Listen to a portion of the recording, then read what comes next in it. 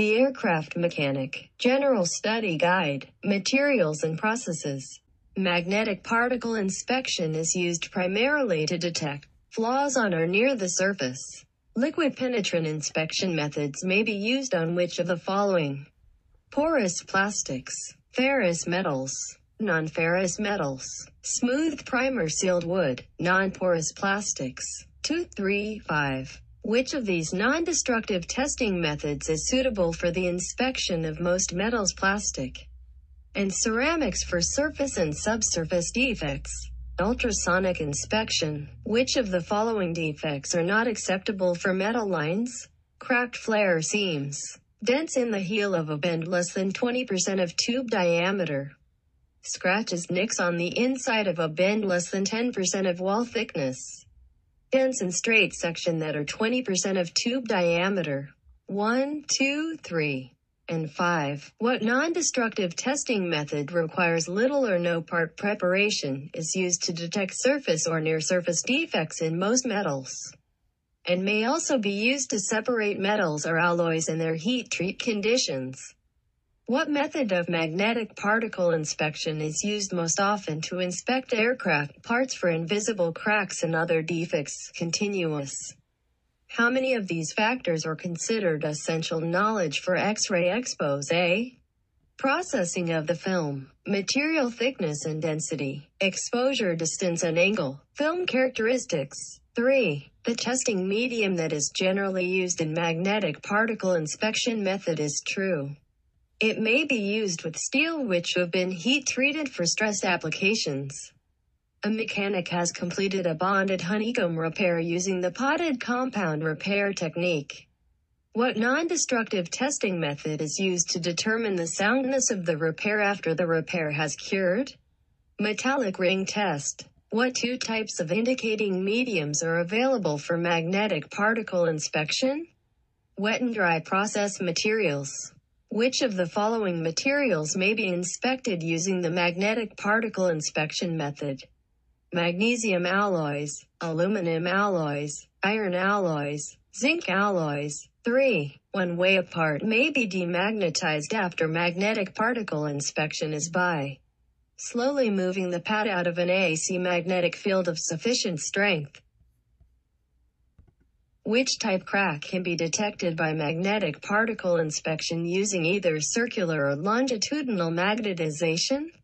45F. Which of the following methods may be suitable to use to detect cracks open to the surface in aluminum forgings and castings? Dye penetrant inspection, magnetic particle inspection, metallic ring coin tap inspection, eddy current inspection, ultrasonic inspection, visual inspection. 1, 4, 5, 6. To detect a minute crack using dye penetrant inspection usually requires a longer than normal penetrating time. Which of the following is a main determinant of the dwell time to use when conducting a dye or fluorescent penetrant inspection? The size and shape of the discontinuities being looked for. When checking an item with a magnetic particle inspection method, circular and longitudinal magnetization should be used to reveal all possible defects in magnetic particle inspection. Flaw that is perpendicular to the magnetic field flux lines generally causes a large disruption in the magnetic field. If dye penetrant inspection indications are not sharp and clear, the most probable cause is that the part was not thoroughly washed before the developer was applied. 1. An aircraft part may be demagnetized by subjecting it to a magnetizing force from alternating current that is gradually reduced in strength.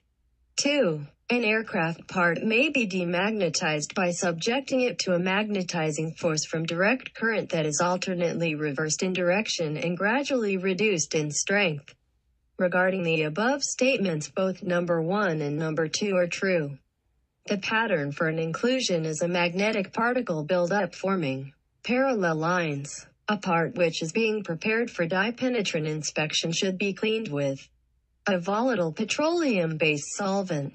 Under magnetic particle inspection, a part will be identified as having a fatigue crack, under which condition the discontinuity is found in a highly stressed area of the part. In performing a die-penetrant inspection, the developer acts as a blotter to produce a visible indication. What defects will be detected by magnetizing a part using continuous longitudinal magnetization with a cable.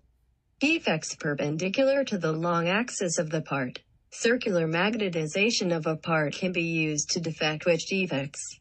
Defects parallel to the long axis of the part. 1. In non-destructive testing, a discontinuity may be defined as an interruption in the normal physical structure or configuration of a part.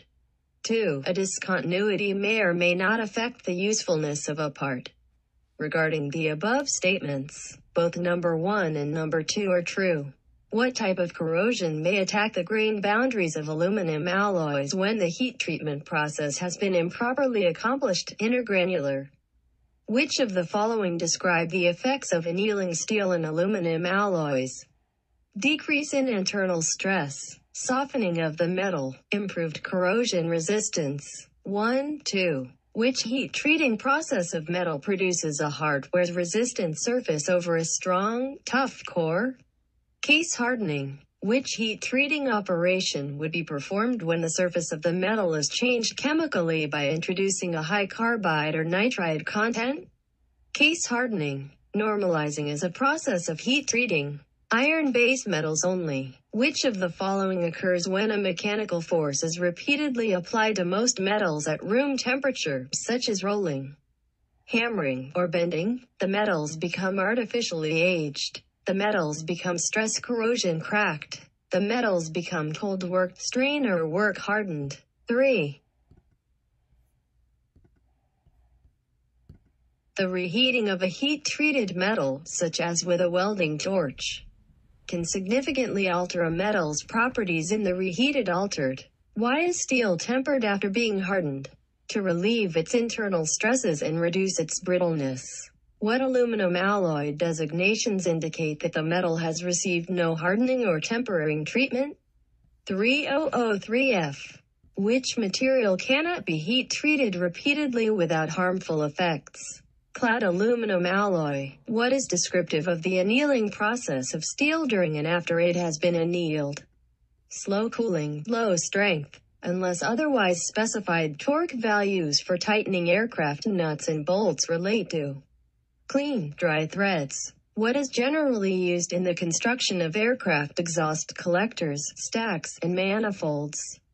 Stainless steel. What metal has special short-time heat properties and is used in the construction of aircraft firewalls?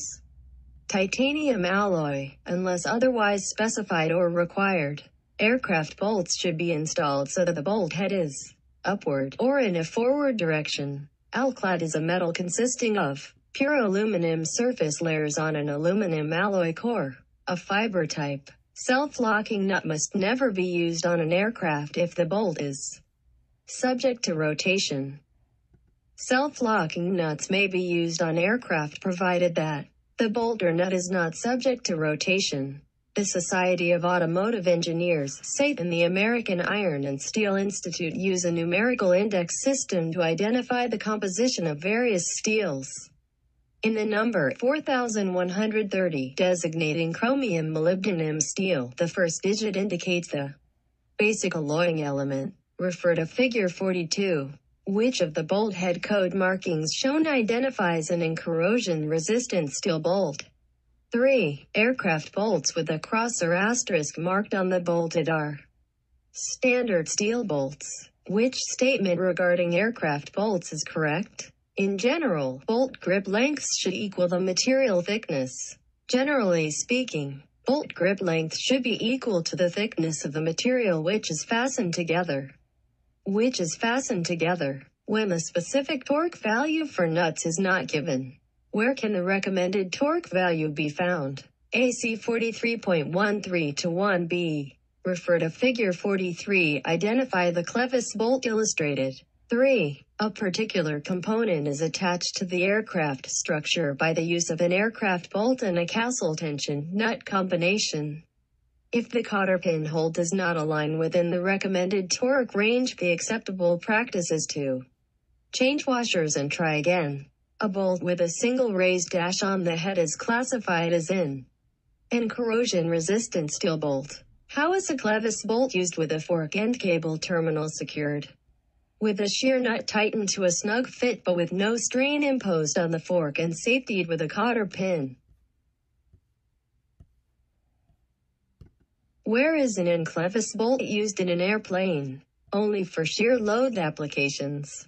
A bolt with an X inside a triangle on the head is classified as in NAS close tolerance bolt. The core material of Alclad 2024 T4 is heat-treated aluminum alloy, and the surface material is commercially pure aluminum. The aluminum code number 1100 identifies what type of aluminum. 99% commercially pure aluminum. Aircraft bolts are usually manufactured with a Class 3 fit for the threads. In the 4-digit aluminum index system number 2024, the first digit indicates the major alloying element. How is the locking feature of the fiber-type lock nut obtained? By the use of an unthreaded fiber locking insert. Why should an aircraft maintenance technician be familiar with weld nomenclature? In order to gain familiarity with the welding technique, filler material, and temperature range used. Refer to Figure 44. Identify the weld caused by an excessive amount of acetylene. 3. Refer to Figure 44. Select illustration which depicts a cold weld. 2. Why is it considered good practice to normalize a part after welding? To relieve internal stresses developed within the base metal.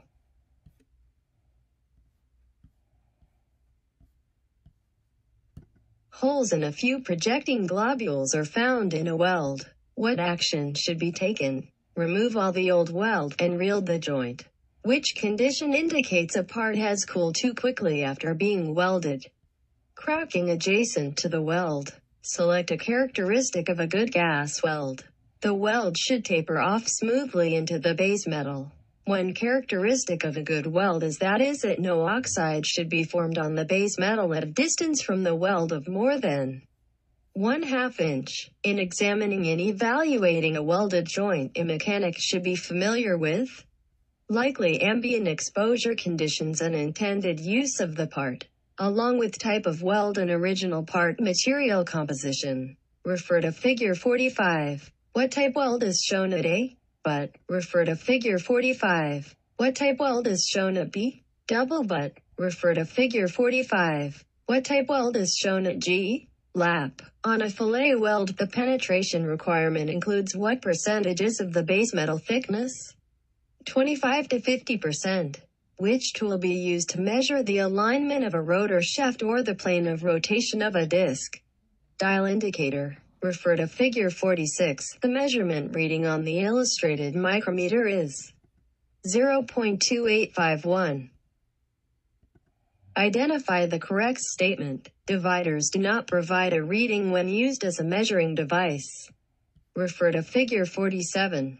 What is the measurement reading on the vernier caliper scale? 1.436 inches. Which tool is used to measure the clearance between a surface plate and a relatively narrow surface being checked for flatness? Thickness gauge. Which number represents the vernier scale graduation of a micrometer? 0001. Which tool is used to find the center of a shaft or as other cylindrical work? Combination set. Refer to Figure 48. What does the micrometer read?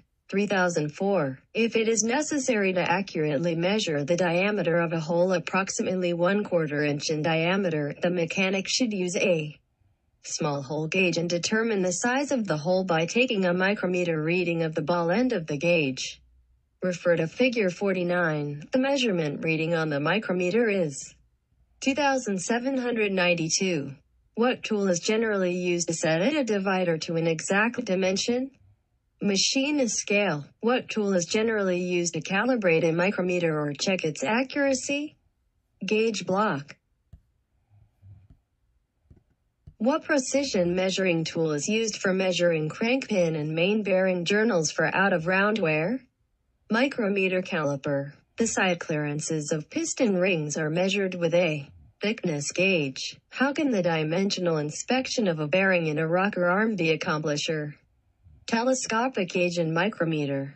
The twist of a connecting rod is checked by installing push-fit arbors in both ends, supported by parallel steel bars on a surface plate. Measurements are taken between the arbor and the parallel bar with a thickness gauge. The clearance between the piston rings and the ring lands is measured with a thickness gauge. What may be used to check the stem on a poppet-type valve for stretch micrometer. Which tool be used to determine piston pin out of round wear? Micrometer caliper.